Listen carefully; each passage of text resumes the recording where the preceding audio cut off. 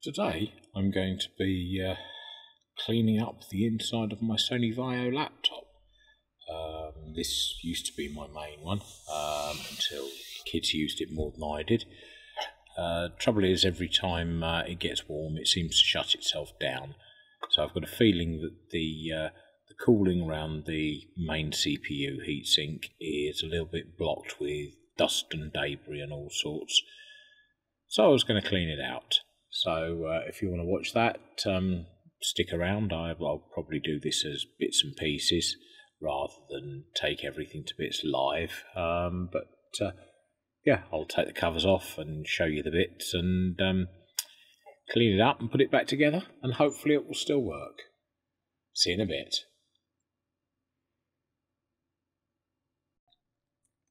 So here we are, just taking the last few screws out of the fan assembly. Don't drop them in the mechanism. And this particular fan assembly does both the graphics card and the CPU.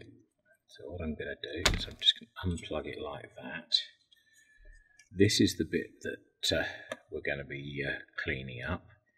And basically all I'm going to do is I'm going to redo the thermal compound on both this and these two chips. As you can see, it's dried up and isn't particularly good at the moment.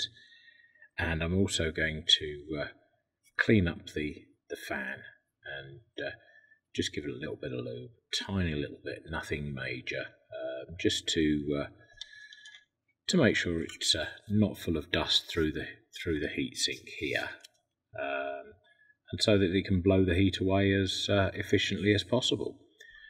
So let's start by getting rid of the computer out of the way. What I don't want to do is I don't want to blow any of the screws out of the way. So let's move that. Let's put that over to one side. Now I should have, I should have a can of air dusting or two. There we go. So what I'm going to do is I'm first of all just going to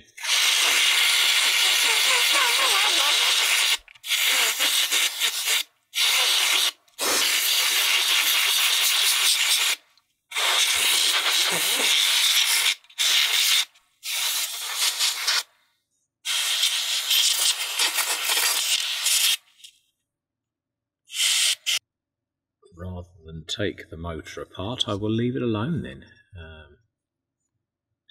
It seems to be spinning free, so yeah, let's put it back together and work on cleaning the old compound off.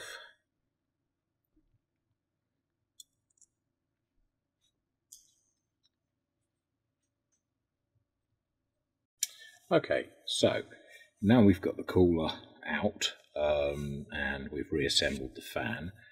What I'm going to do is I'm just going to use a little bit of isopropyl alcohol. I've got that in a tin there. I also have it in a 5-litre bottle.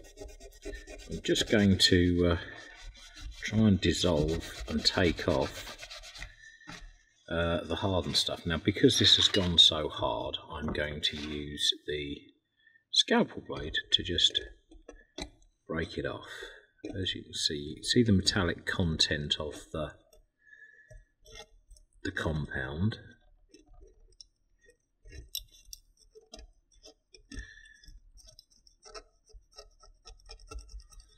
Just going to scrape it off.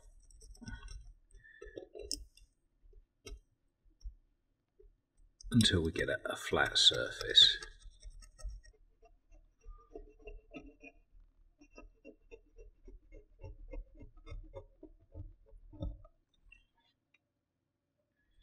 So let's just tap off the muck, give it another spray, see if we can get any more off like that.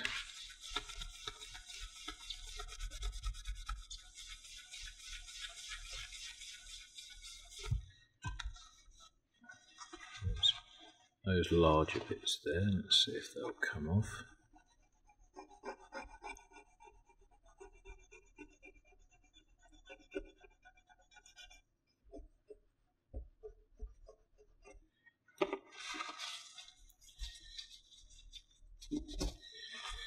Right, so that is now reasonably smooth. But what I'm going to do now is I will get some very, very fine wet and dry and just basically go over it again just to make sure it is as flat as I can get it. Right, okay, we couldn't find the ultrafine sandpaper, but we got something just as good. We got wire wool. So all we're doing is we're just polishing the surface.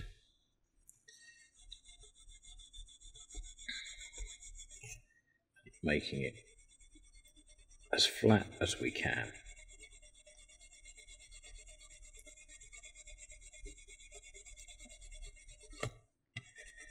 And that should make the best sort of heat transfer surface available. As you see, we're scratching it there, going one way, and then we can scratch it the other way, and polish those out. And it should come up to an almost mirror shine. Now, the reason they don't do this in the factory is it's quite labour intensive. So they go on the assumption that by the time this stuff dries up, you'll have bought yourself a new laptop because you'll want the latest and greatest. Unfortunately, most of us don't work like that. We work on the assumption that we'll keep our laptops till they die for good. Right, what we'll do is we'll just tap that off and we'll move the steel wool out of the way because we don't actually want to get any steel wool inside the laptop. So that can now go in the bin. Get our isopropyl again. Just give good dousing on the cloth, and this will degrease any finger marks or leftovers. And I'm also going to be able to pick up that stray wire wool on the cloth. Let's just check that there's no more around there. That side. There we go. So that bit is now ready for the transfer compound, but we've got to do the laptop first. So let's put that to one side. Bring the laptop back in.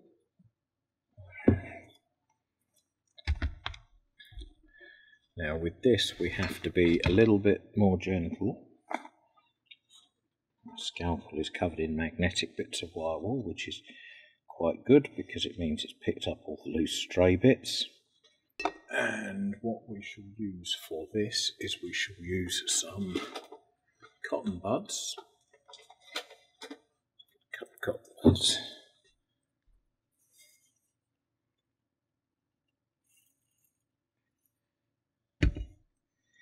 And again, we want to try and get this compound off the CPU.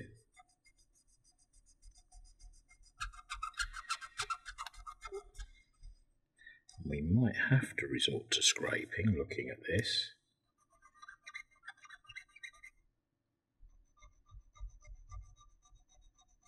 Oh, it is coming. Just taking a little while more than I expected it to. And you just polish away until it's all clear.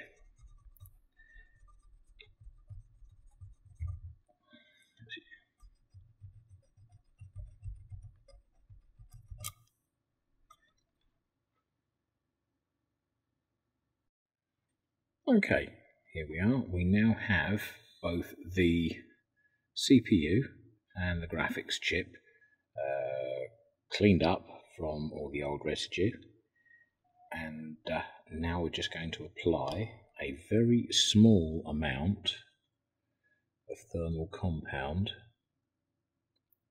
to each of the devices.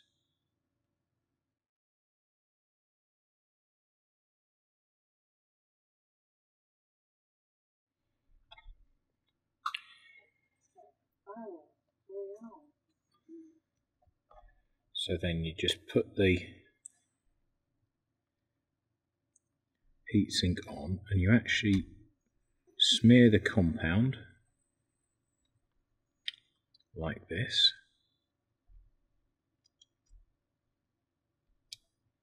And then you can just lift it off again just to see that it has smoothed over.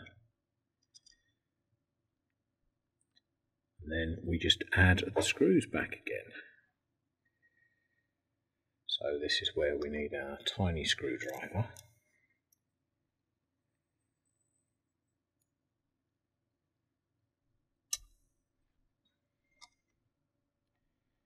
And they should just fit back where they were meant to. Be careful not to cross thread anything. Just make sure that we're in the right slots. Yeah. So there we go. Replace the fan control like that, and don't forget to stick the wire back down to the board where it was stuck before.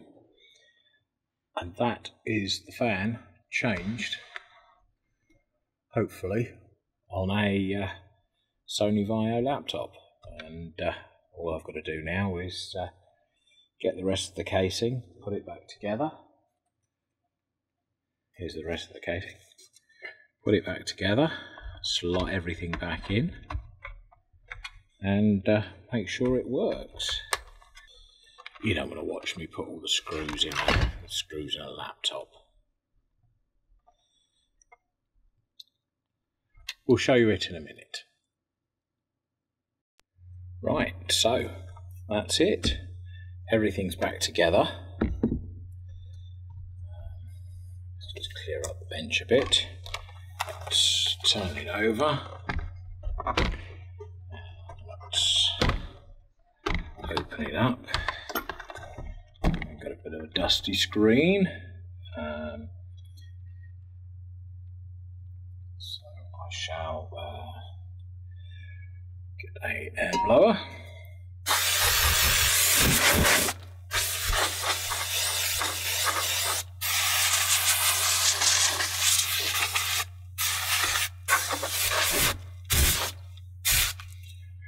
Get a cloth later.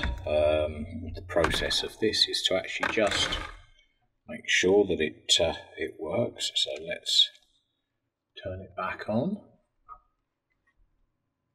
It's certainly not started on high-speed fans, which is a bonus.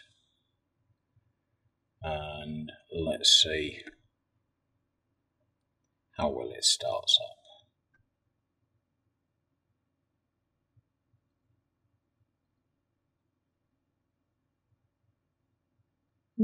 It's thinking. Knows it's got memory and it hasn't complained about anything on the startup. So we know we've got the RAM in place. Let's see. I'll fold it down like that, then you can see it working. And we get the pretty picture.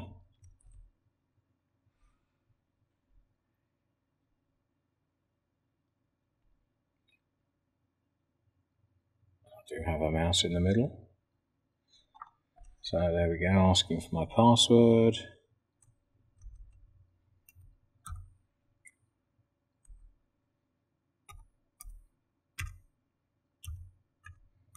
Have you ever noticed how everybody's password is dots or stars? No. This security must be hard to sort of work out. And it should, in theory, whack up to my wireless and say hello.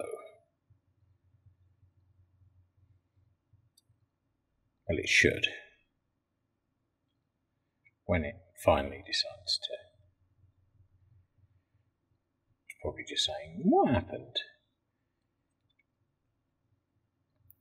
The last time it was actually in the process of installing Windows updates when it thermally shut down, so it may need a little bit of recovery time.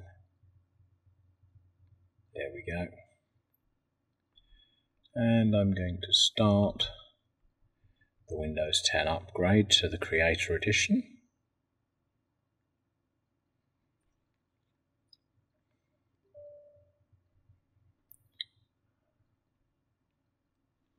There we go, it's thinking yes. So it should bring me the big window. Update now. Let's see, this will just take a moment. It actually takes, well, on my other machine, on my main video editing PC, it actually took several hours. So I was a little bit miffed. Now, it shouldn't have to download Windows 10 again, but it probably will. It's also saying the battery's not there and it's not connected to a network because the switch wasn't quite on. So let's flick the switch to on, it should find my network. There we go.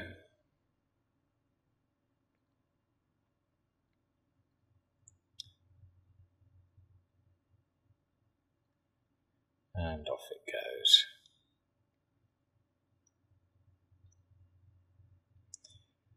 So, I think I shall leave that going, and I